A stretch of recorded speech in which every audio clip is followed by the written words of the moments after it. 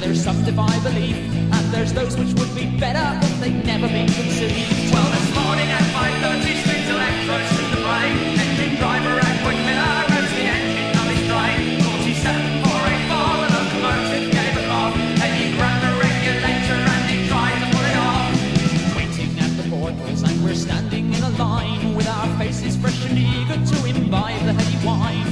We climb up on the table and we lay our bodies bare, and they pin down our extremities and shave off all our hair. Just as Revlon killed the rabbits in the laboratory tests, surely we shall die if Sony walk with video cassettes. We'll screw the edge casing on the latest new machine to perfect the ingenuity of Dr. Guillotine.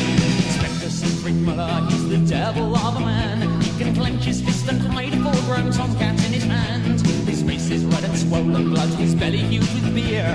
He certifies your ticket with a cold carnivorous leer, and with his one hand on black puddings and the other on the train, Siegfried guides himself across the rolling northern German plain. His little piggy eyes light up when inspiration comes, and another new machine is born of Siegfried's restless thumbs. Over every single